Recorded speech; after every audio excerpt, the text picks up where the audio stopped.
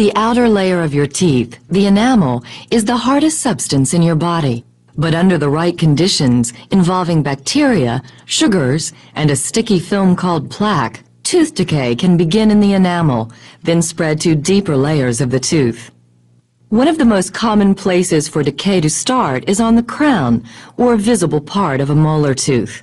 The crown, which is covered with enamel, has pointed or rounded projections called cusps. Pits, furrows, and grooves between the cusps may be quite deep and difficult to clean with a toothbrush. The thick, slippery part of saliva that helps food slide down your esophagus, called mucin, may cling in these grooves and pits. Bacteria and food debris stick to the mucin, gradually creating a thick, concentrated film called plaque. Some of the bacteria, including species of Streptococcus and Lactobacillus, produce acids when they digest sugar, their favorite food. The plaque keeps the acid in contact with the enamel, where it gradually dissolves the minerals that make the enamel hard. A cavity starts to form. There are no living cells in the enamel, so usually a cavity that is limited to the enamel layer causes no pain. A tissue called dentin lies just below the enamel at the crown.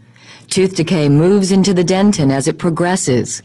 Decay spreads faster in the dentin than in the enamel. It tends to form a soft area of decayed material that is larger than the decayed surface of the enamel.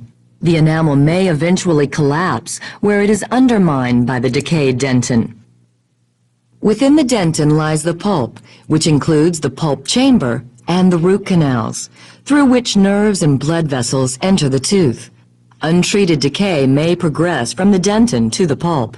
Because the pulp contains nerves, decay that has reached the pulp often causes a toothache. When decay extends into the pulp, a small sac of pus, called an abscess, may form.